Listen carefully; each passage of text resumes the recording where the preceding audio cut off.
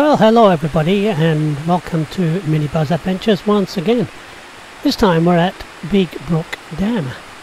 So we're going to have a walk around and show you a few things. We didn't get many videos, but we've got lots of photos, so we'll make a nice little video for you to enjoy. Well, this video was meant to be a short drive to find somewhere for Jack to have a walk. And we turned around the corner and someone had put a dam in the way.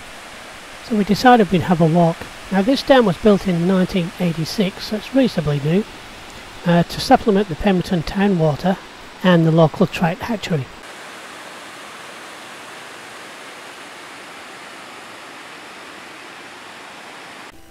There is a sandy beach area, great for swimming, but there's also a sealed 4-kilometre walk called the Big Brook Dam Walk Trail.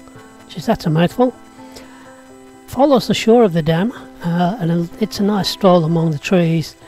Dogs can be taken, but they must be on a leash, and you must remember to pick up after them. Camping in the area is not allowed.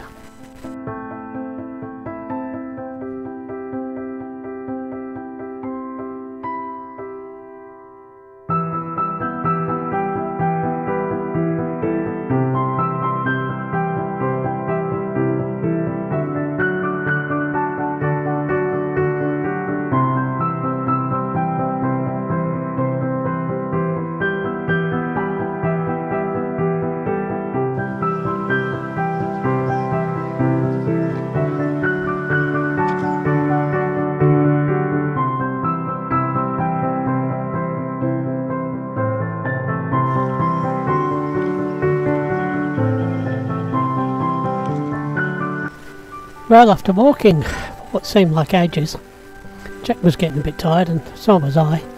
Jack couldn't find any water, but we managed to find some water for him to drink. We decided to head back to Mini, and we're going to head out along the Karrie Forest Explorer Drive and see what we can find. Apparently there's some nice springs and river crossings out that way, so we're going to head off out to the dirt track and take you for a ride. And oh, what fantastic places we found.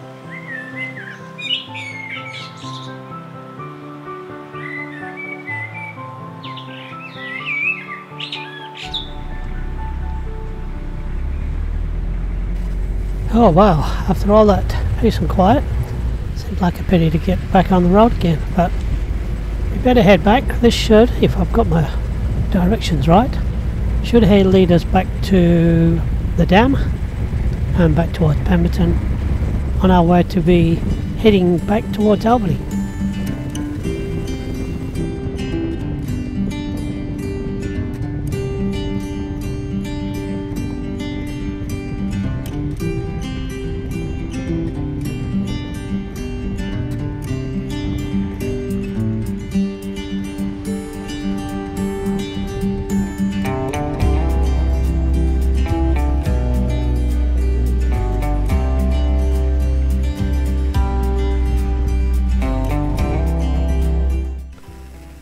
I think this area is the Arboretum, not sure if I'm pronouncing that right, where camping is allowed. It's the only place near the dam that you can actually stay over for camping for a few days.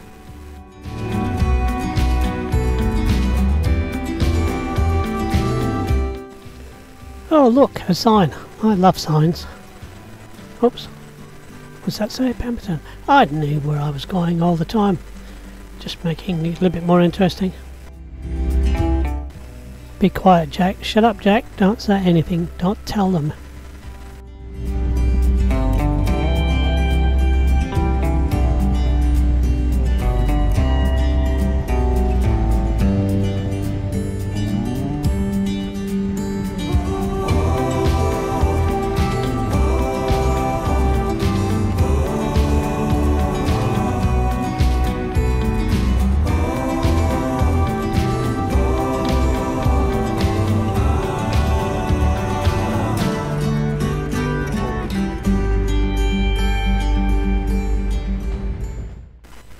I'm pretty sure that this is all part of the Karrie Forest Explorer Drive.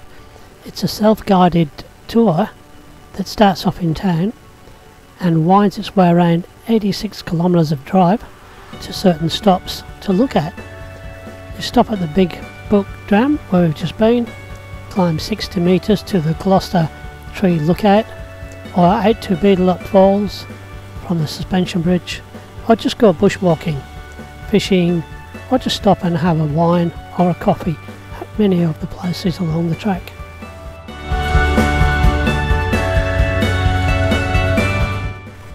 Well, we're back on the black stuff and looks like we're heading back towards town.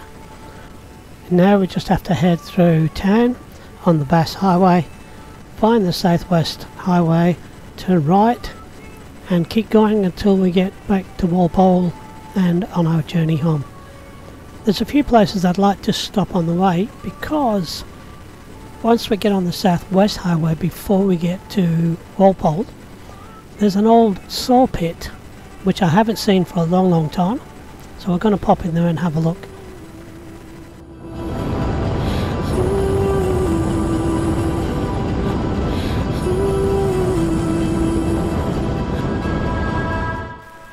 And so, as if by magic, here we are at the Beadle saw pit. This is said to be very old, been here for a long time. Stop the video and have a read of the notice if you like, but I'm going to pop in a video with a bit more detail. Unfortunately it's raining at the moment, but the GoPro's waterproof, so what the hell.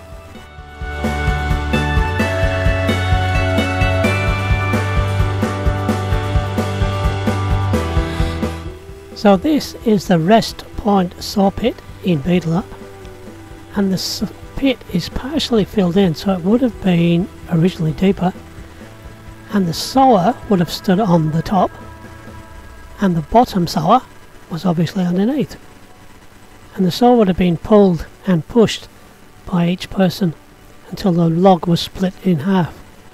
And Karrie timber is very hard, so you need a very sharp saw or two very strong men.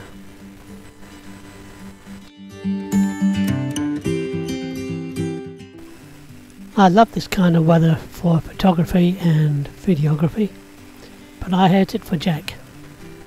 Jack's only got little short legs and he runs pretty quick, so he flicks a lot of mud up onto his belly. So somebody's got to rub his belly when we get back to the bars. And it always happens to be me that gets covered in mud. Where is he anyway? Jack? Jack, where are ya?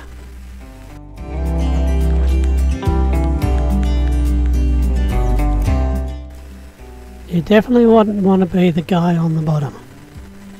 You sure would be itchy by the end of the day with all that sawdust. Come on Jack, get in the bus quick! It's raining!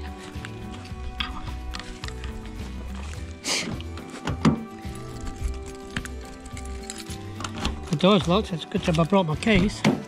Come on quick! Before you get to be a smelly dog. Oh, what a night. This is early the next morning, no coffee yet. We stayed here last night and it just rained and rained and rained. I haven't got much information on this and I've searched the internet, can't find much, but we definitely will come back again and have a look. But last time I was here it had been burnt out by a bushfire, so there's not much left. There was little huts and park up areas here. By the look of this here, I think it's turned into a flat earth worshipping site. No, only joking. This is it's a topographical 3D image of the area here with Broken Inlet and Walpole. I can't read what that says. I'm going to have to come back another time and have a look. And by the magic of computer graphics, the Shannon and River Basin and Broken Inlet catchment scale 1 to 5,000, vertical exaggeration 15 times linear scale. Hope that helps everybody. So I'm not sure about Jack, but I'm pretty tired, didn't get much sleep, so we're going to call this the end of the video and we're going to head to Walpole, get something nice for breakfast, and then we're going to drive straight through back home to Albany. We hope you've enjoyed this video. I know it's been a bit of a hit and miss and mixture of things, but we'll try to keep up with some new videos and new material as soon as possible. And thank you all very much, and remember the usual thing: like, subscribe, and please leave messages, likes or dislikes, and remember to ring that bell so you get notifications when new videos arrive. Thank you very much. Bye everybody.